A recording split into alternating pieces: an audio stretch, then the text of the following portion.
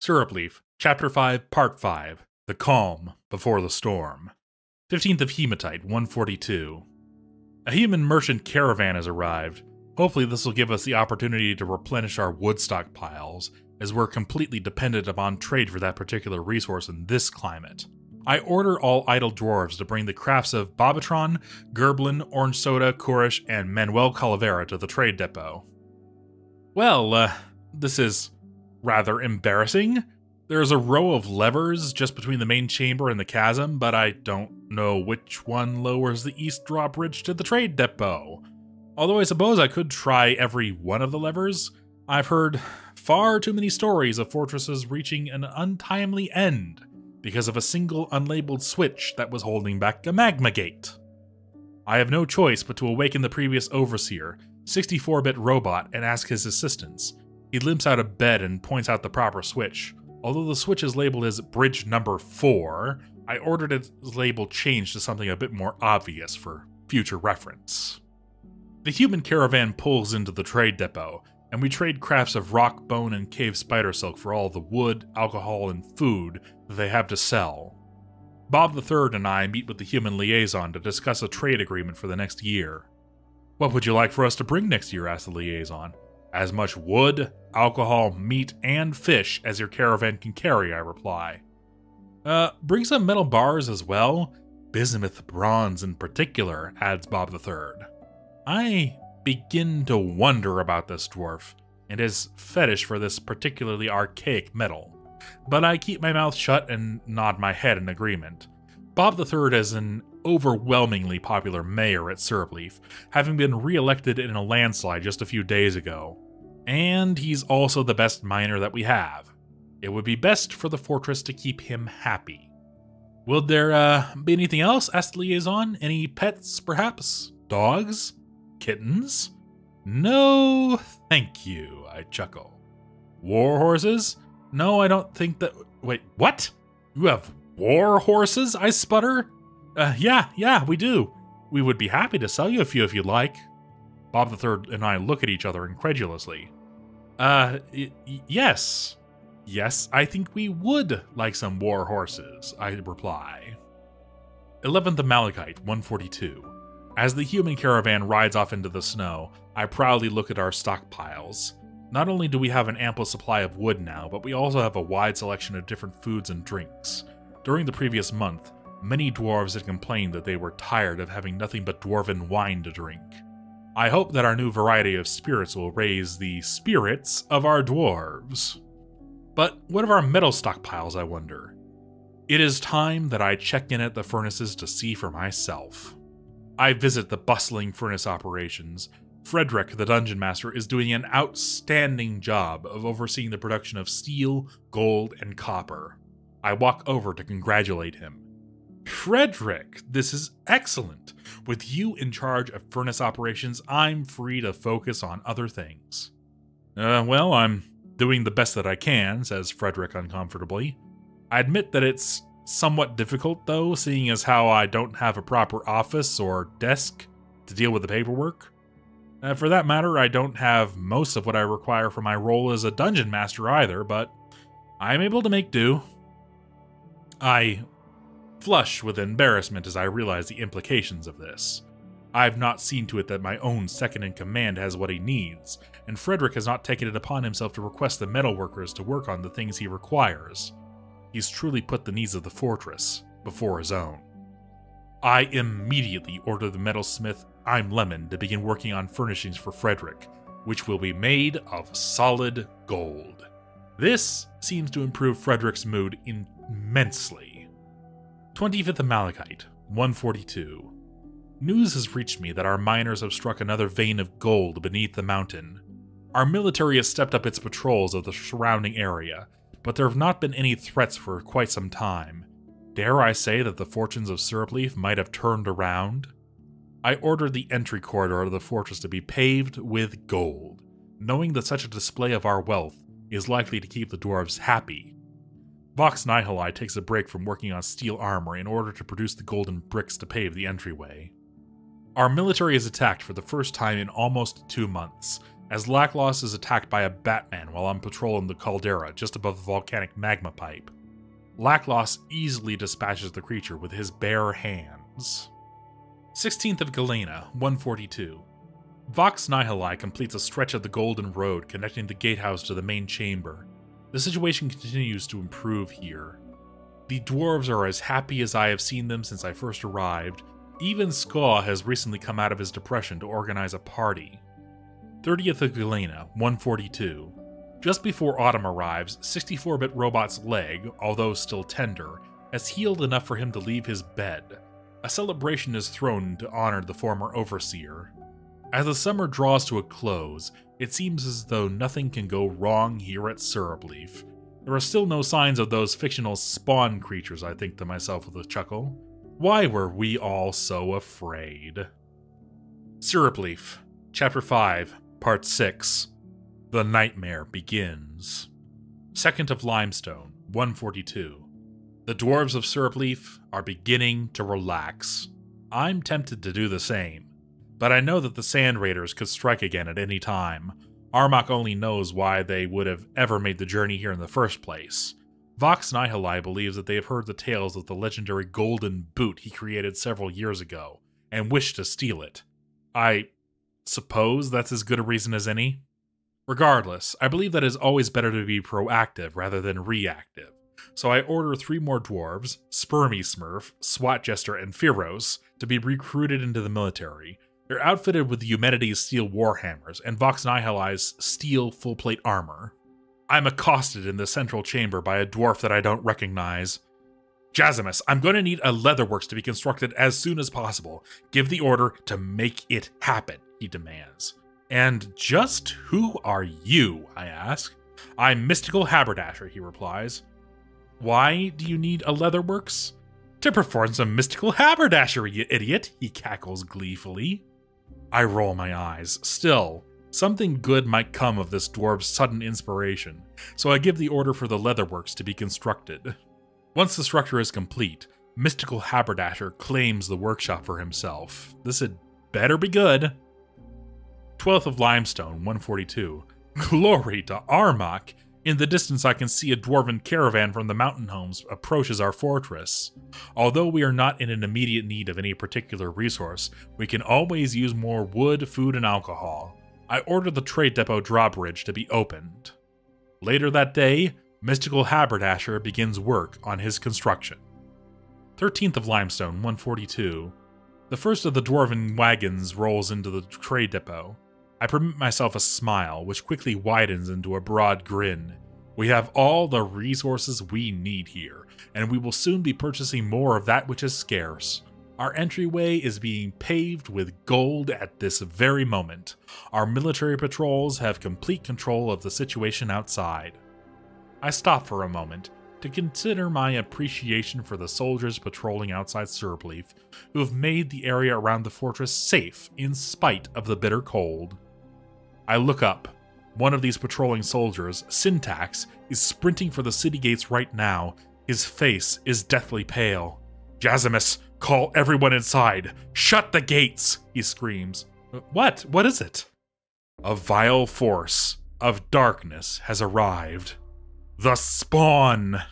I quickly climb to the top of the hill above the gatehouse and survey the area.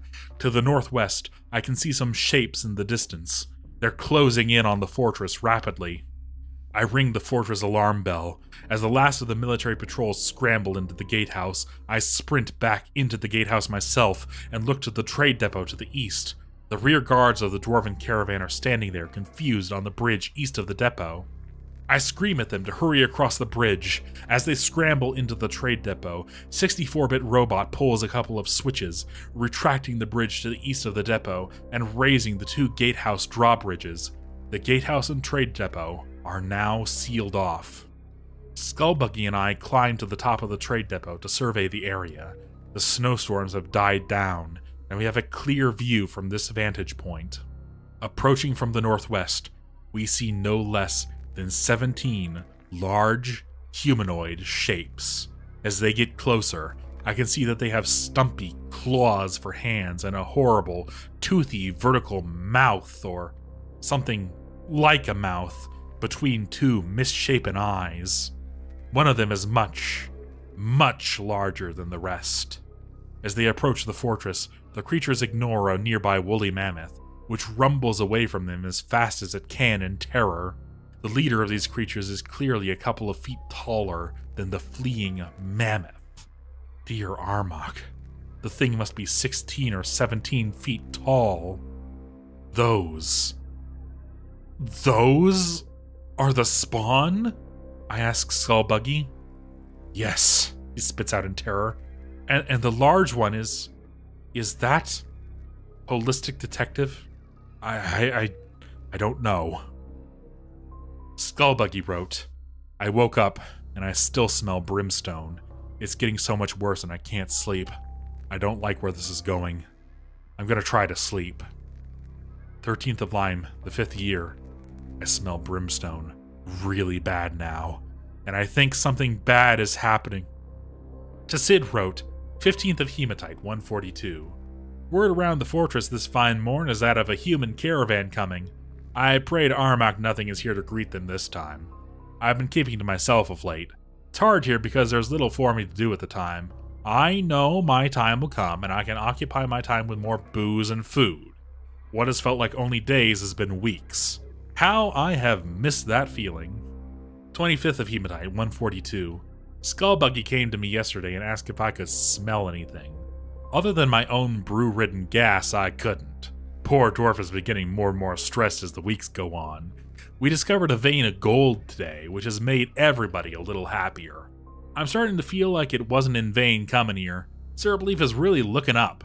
It's still cold, as it always is, and always will be, but we've not been attacked of late, which is nice. The loss of a few dwarves a few weeks prior shook us all, and the procession after was a bit too much for some of us to handle, but keeps you grounded, you know? 13th of Limestone. Fortress is quiet this morning. Don't know why. 13th of Limestone, entry number 2. Hell on earth, they are here. The spawn is here. I thought they were joking. If this is to be the last time I update this cursed book, then I pray that the place I head is better than here. To whomever reads this, my family are in Hawkjester Fortress near Takengard. Send them my love. Make sure they read this.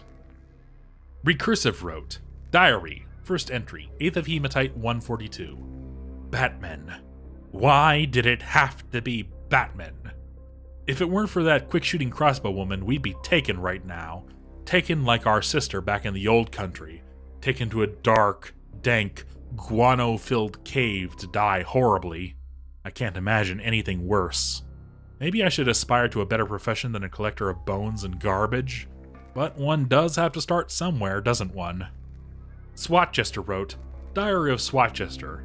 You know, it wasn't so bad when I was given the choice of life in prison at Headshoots, which I was a founding dwarf of, or being sent to this holistic spawn-forsaken glacier. I don't mind the cold. I'm a carpenter, it doesn't affect me. As long as the idiots that run this place can bring me wood, I'll make life better around here for everyone.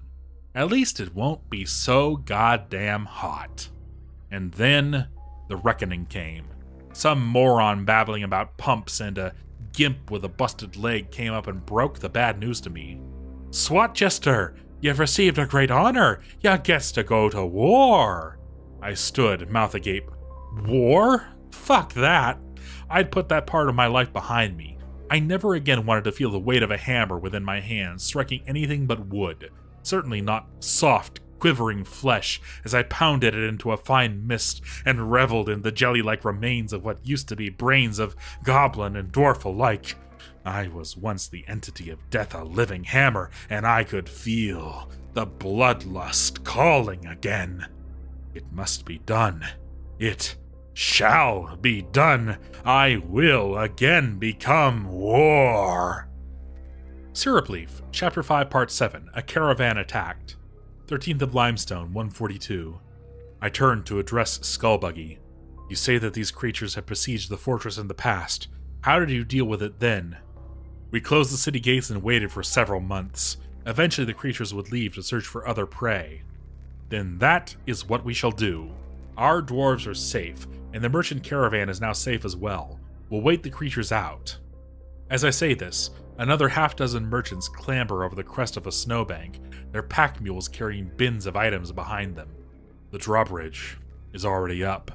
These merchants have arrived too late, as the holistic spawn continue to close in on the fortress. Shit. Against my better judgment, I yell towards the gatehouse for 64-bit robot to open the eastern drawbridge, hoping that this will allow the last of the merchants to reach safety. He nods and rushes into the fortress.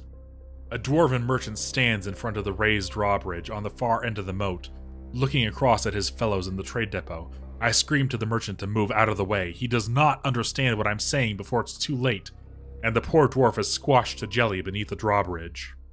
I turn and look to the south. At least 30 more of the spawn are approaching in the distance from this direction. Skullbuggy and I scramble down from atop the trade depot and rush back into the gatehouse. A merchant guard fires a crossbow at the advancing horde. One of the creatures is hit but is barely slowed. The other 50 continue to advance towards the depot at full speed. A swords dwarf in the merchant guard valiantly engages several of the spawn in order to give his fellow merchants time to reach the depot. He wounds a couple of the creatures and slows their advance, but is hopelessly outnumbered. As the swords dwarf falls, another merchant guard, an axe dwarf, charges down the ramp to buy time for the remaining merchants. One of the beasts rips out his throat, and he collapses, wheezing and bleeding to death.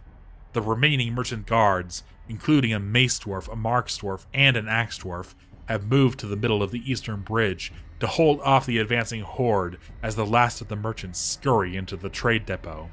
I realize that I now cannot retract the eastern drawbridge without sending these warriors to their death.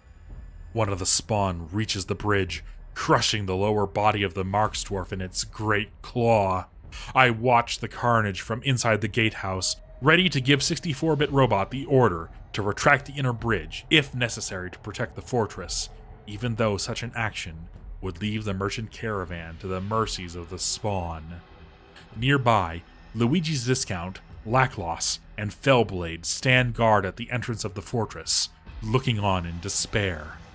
"Stand your ground, soldiers," I order them. Lackloss shakes his head. "We can't stand by and watch our brothers from the mountain home be slaughtered like this," he says. The 3 other soldiers nod to each other and rush towards the trade depot. Bobbin Threadbare wrote, "It is with trepidation that I write these final words, final proof of my insanity, or a witness's account of the doom of all dwarven kind. Though my new neighbors have been forthcoming on most every topic, from the hardships of developing fertile ground to the sad deaths brought about by Batmen and Sand Raiders, there was one subject, spoken only in hesitant whispers and broken thoughts, which refused to resolve themselves into a coherent narrative. Before my own experience, I knew only that they had come, and even our most stalwart warriors had refused to do more than hide behind hastily erected walls. But some months after my arrival, at a time when I had grown accustomed to new hardships and comforts both, I saw their arrival with my own eyes. They were putrid, disgusting masses cast into a mockery of the dwarven form. Their gangrenous pallor shivered my very soul as I heard their cries, a horrid ululation that sounded not so much as a dwarf as a host of crows. No, the very host of hell itself came to collect its dues. In the place of their hands, great, chitinous protrusions of a deadly sharpness grew full beyond the length of their bodies, so that their arms were dragged behind them as they ran, or else flailed about over their heads. Each spike seemed to cry for a dwarven head to be run through its length. A great rent passed down the length of their torsos, but far from hindering their survival, it appeared as if their former ribs had become as teeth, and the whole was a cavernous maw which could only hunger for one possible source of food. Even as I watched, aghast at their appearance, I could see the opening stretch wide and close, as though a more monstrous beast were hidden behind the creature, waiting to consume any victim so unfortunate as to fall behind. Even the legs of the beast were unnaturally long, allowing it to take great strides through the snow and quickly catch the poor souls caught outside when the creature arrived. Truly, I now understood why such beasts must never be spoken of, lest the thought of their existence drive one to desperate acts. Even now, writing this account, my thoughts stray unnaturally far from the gems that make my livelihood. Sirocco wrote, the Journal of Sirocco, 3rd entry. Hey, diary! What excitement! An army of monsters is at this very minute bearing down on the fortress walls. I suppose I should really be scared, but spice is the variety of life. That's what my mother always said. Plump helmet in the morning and cory leaves at night. They're good for what ails ya. I've seen what they can do and all, but I feel that if we could just stop the senseless killing, we would all be so much happier. Perhaps instead of cracking their skulls in two with our hammers, we could just run out to them and give them a symbolic tap on the nose. Do they have noses? I don't think so, actually. That sounds good. I'll have to suggest that to Jazzimus. So, yeah, these soulless creatures want to rip us all to shreds. It sucks, but what you gonna do? Not you, diary. You're just a wall. But, seriously, I think it'll turn out all right. Been surviving here 5 years after all. Besides, with all the little challenges in life, we would be such banal people. Living banal little dwarf lives. Maybe, oh yes, I will. I think I'll write a war poem to inspire our brave... I'm writing in my diary, jerk. I'll get ready in a minute. Oh man, look what you made me engrave. I'm sorry, diary. Looks like the soldiers are going to fight the spawn at the depot. Such a bold move. I can feel my fingers trembling already. Desperate to engrave a spawn, making some kind of plaintive gesture. Supplication looks so good on stone. In other news, I asked Skaw to make me a flower press with one of his leftover logs, and to my surprise, he obliged. Hooray! I love all things verdant and natural, so it's a real shame I can't pursue my hobby here. Why, diary? Why? There's no flowers to press, of course. I felt kinda silly after Skaw had finished it, so I pressed some snow instead. It's nice, but it's just not the same. I love this place. Maybe I'll build a gazebo. Bye-bye, diary! Lackloss wrote, from the Journal of Lackloss, 13th of Limestone, 142. The spawn have returned. Why? Why did I ever agree to come to this Armagh forbidden place to begin with? Gold, they said. More gold than you could ever imagine would be at your fingertips. Drinks flow through fountains, and food lay rotting in quantities even the largest of fortresses could never consume. Lies. That's what I was told, and now I'm here, being told that the spawn have come. Enough is enough. It's time to take back this land. It's time to become a legend. It's time to end this. Syrupleaf, Chapter 5, Part 8. The Siege of Syrupleaf. 13th of Limestone, 142. As the remaining caravan guards leave the depot and engage the creatures, Luigi's Discount, Lackloss, and Fellblade charge out of the gate. Another merchant guard, a swords dwarf, is quickly felled by one of the spawn. Lackloss is the first to arrive at the front line. The bridge acts as a choke point, preventing the spawn from approaching the fortress with their full numbers all at once. Luigi's Discount and Fellblade arrive a few seconds later. The two of them hold the bridge as Lackloss engages the largest of the spawn that are nearby. Lackloss grabs the creature by the left claw and twists its arm, then shatters the limb with a powerful strike. He follows this with a roundhouse kick to the spawn's lower body, knocking it off the bridge. The massive creature collides with the ground, but then slowly stands up again, badly injured, but not defeated.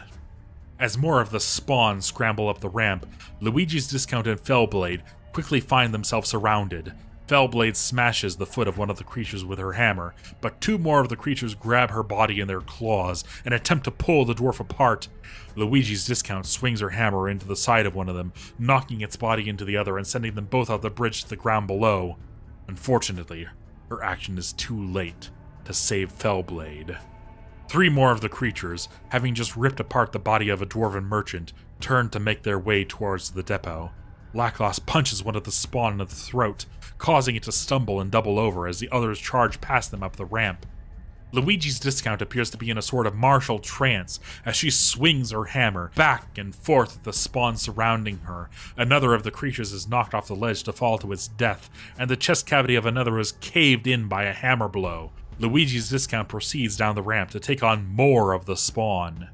Nearby, Lackloss sees the large spawn he had knocked off the bridge earlier and takes it to the ground with a diving tackle. The 2 of them grapple on the icy earth. Luigi's Discount stands atop a pile of several dead spawn. 3 more of the creatures writhe on the ground near her, their arms and legs broken and mangled by hammer strikes. She ignores the crippled spawn and closes to engage the nearest uninjured one. At least 10 of the creatures have been struck down by our soldiers at this point. The bridge and depot area has nearly been secured now, save for a few badly injured spawns still fighting the caravan guards on the bridge. Another wave of a dozen spawn crests a nearby snowbank and charges, closing in on Luigi's Discount. At the rear of the group is a terrifying, 17-foot-tall behemoth itself, the spawn leader, its eyes burning with hatred. I turn to Skullbuggy, standing next to me in the safety of the gatehouse, watching the battle unfold. The 2 of them cannot hold off all these creatures by themselves. Assemble the rest of our champions from the barracks. Skullbuggy nods and sprints into the fortress. Luigi's Discount stands her ground, her hammer held high, as the second wave of spawn charge at her.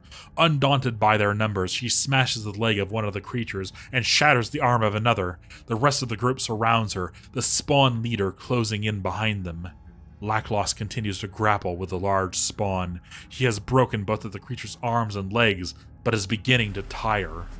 Luigi's Discount strikes down 2 more of the creatures which surround her, as yet a 3rd wave begins to pour in from over the snowbank. Once again, she swings her mighty hammer, shattering the knee of the nearest spawn, which then falls forward, directly on top of her. Luigi's Discount is pinned to the ground, unable to move. The remaining spawn charge up the ramp towards the depot.